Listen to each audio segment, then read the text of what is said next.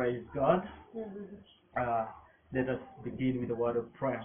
Our dear everlasting Father, we want to thank you for this blessed moment where we are able to worship you, even meditating upon your living word. I want to pray that the Holy Spirit will work within our lives and may work of darkness continue to crumble even in the lives of all who are going to hear this word. Thank you, everlasting Father, and in Jesus' name we pray. Amen.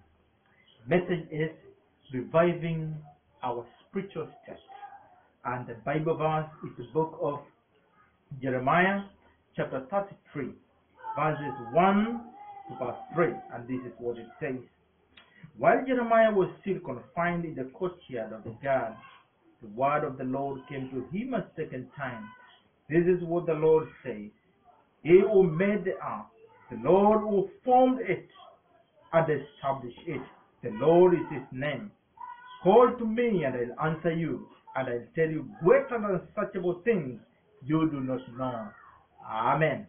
Praise the Lord. Amen. At a time like this, people are talking about so many things. We are hearing so many things in the media, and we can be deceived to fall into unbelief. It's also a time like this where people have all sorts of prayer topics. They are expecting answers concerning their economy, answers concerning their health, answers concerning the education of their children, and many other things people are praying to receive answers. But I want to say this. More important than answers, it is your spiritual state. My spiritual state. Praise the Lord. Amen. And to prove this, or to emphasize on this matter, when the Israelites were going around the walls of Jericho, the Lord instructed them, as you walk around the walls of Jericho, walk in silence. Move around in silence. Why? He was telling them that they should not speak unbelief. You know, when people are walking, imagine if they were walking around and discussing about the matter, asking, until now we don't see even a crack. Huh? How long? Huh? Will this really give us victory? Disbelief will have spread terribly. You know what? Disbelief is contagious. Just like you're hearing of a global pandemic that is infecting people, more and more people each and every day. Disbelief is contagious darkness. And we have to break and resist every element of unbelief that comes our way. Praise the Lord. Amen. And we need to come up together in prayer. Why? Because unity in prayer is very, very important. Oneness of believers who are the covenant is very important. When the Israelites came together as one and applied blood of the Lamb on their doorfront, miracles of Exodus took place. Hallelujah. Amen. And when Shadrach, Meshach, and Abednego were in oneness, covenant oneness, also God worked miracles. And He protected them from burning. Yeah? When they were thrown into a furnace of fire, the fire did not consume them.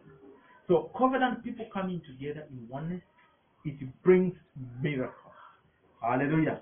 Their prayer is powerful and it's very, very effective. Hallelujah. Remember when the first century church gathered in Mombasa, and in that Mombasa, they joined constantly in prayer. As we read Acts chapter 1 verse 14, God gave them irresistible answers in Acts chapter 2. Answers of the word of God being fulfilled, answers of doors of evangelism opening, doors of disciples being raised and the field changing. God is going to give us such answers if we join together in prayer, even in time of hardship like this one. Praise the Lord. Amen. And that's what even the Lord said, where 2 or 3 gather in my name, I am there with them. It's not about the number, but gathering in the name of the Lord. Even few, even 2 or 3, it's very important. And there are situations where It will even be difficult for two people to gather. It's a situation where three is difficult to gather because of the pandemic in the world or other situations. But even that kind of time, even in a time like that one, God requires you and me to revive our spiritual state. Hallelujah. Amen. And we have evidence of people who found themselves in an alone kind of a situation. But that did not discourage them. Remember when Abraham was alone, whenever he went, he built an altar to the Lord and called unto the name of the Lord. Isaac the same. Jacob, when he was faced with a crisis, and he was in a situation of fear when he had reports that his brother was coming with an army to attack him. That time, Jacob remained together in Jacob's favor, and he prayed sincerely until an angel appeared. And he grabbed hold of that angel and said, I will not let you go until you bless me. And he wrestled in prayer until he was blessed. Hallelujah. Amen. So even when you are alone, it's an opportunity that you can utilize effectively and revive your spiritual state. Same for Joseph. When he was in slavery, again in prison, that did not hinder him. He had the mystery to revive his individual spiritual state, and he was victorious. Praise the Lord. He was so much victorious spiritually that so much that non-believers looked at him and said, the Lord is with this young man. Whatever he does, prospers. An unbelieving king looked at him and said, where can we find a young man like this, one in whom is the Spirit of the Lord? Hallelujah. Even you and me, when alone, wherever you are, revive your spiritual state. Set a time of reviving your spiritual state every morning and every evening. Praise the Lord. We have read the book of Jeremiah, chapter 33, verse 1 to verse 3. It says, when Jeremiah was confined in the courtyard of his house, word of the Lord came to him a second time and said, the Lord who formed this, the Lord who established it, the Lord is his name. He says, call unto me and I'll answer you. I'll show you great and unsearchable things you do not know. Hallelujah. Jeremiah was in a hard situation. But the Lord says, the Lord who formed this, the Lord who has established it, the Lord is his name. What does it mean? The Lord is in control of everything.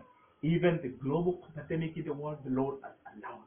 In this kind of situation, what do we need to do? Call unto the Lord, and He's going to answer us. And He's going to show us great and unsearchable things we do not know. Hallelujah. This time, the devil is also utilizing, and he wants to destroy the next generation.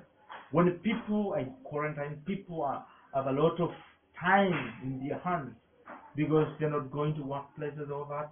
The devil is as keen to destroy them, to destroy especially the next generation through worldly music, worldly movies, and culture of darkness. But at a time like this, you're a young person. God wants you to revive your spiritual state. Even you, grown-up person, elderly person, God wants you to revive your spiritual state. Why? Because if your spiritual state is revived, all other areas in your life will be revived. Hallelujah. This is what the Lord, this is what John told Gaius, that I pray that you prosper in all things, and that you may have good health, even as your soul prospers.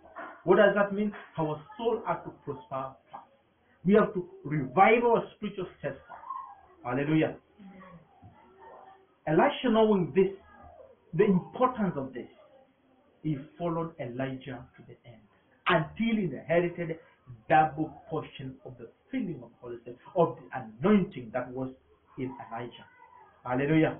He was not distracted by Jericho, Bethel, all these things, worldly prosperity, things that religious people are running after. His desire was to inherit double portion of the filling of the anointing that was in Elijah. Hallelujah. Yes. May that be your consuming passion. And let us follow to the end. Let us make a plan. Let us secure time each and every day, in the morning and in the evening, to revive our spiritual strength. Hallelujah. When we revive our spiritual state, we'll be able to fight spiritual battle because we are in spiritual battle. But when our spiritual eyes are dim, when our spiritual ears are blocked, we'll be insensitive of spiritual matters. And you know what will follow? Physical battles, physical confrontation. That is the scheme of the devil. Let us not be deceived. Hallelujah.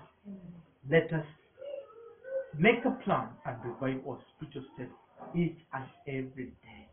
Hallelujah. Amen. And that's how we are going to be a blessing. No, the blessing that God spoke to Abraham, he said, I bless you, I'll make your name great, and you will be a blessing. My prayer for you is that you will be a blessing wherever you are. Hallelujah. The way Abraham was a blessing to everyone who met him.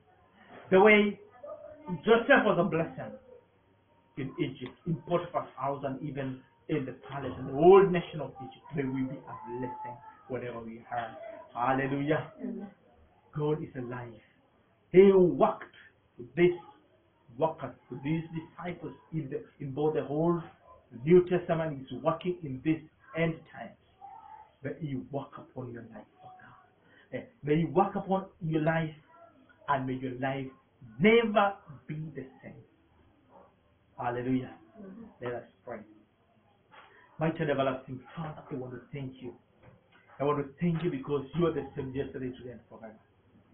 Lord, you have a desire to revive our spiritual strength that will be victorious in our spiritual battles and that will not be deceived and fall to the deception of the devil and start physical confrontation instead of fighting spiritual battles. Lord, be with us, O God. Grant us memorable victory, O God. Grant us irresistible blessings, O God. And may all darkness in every field that we are in crumble completely in the mighty name of Jesus. No matter what happens, may words of disbelief never come from our mouth, but only faith. We know, Lord, without faith it's impossible to please you. Thank you, everlasting Father, and in Jesus' name I pray. Amen.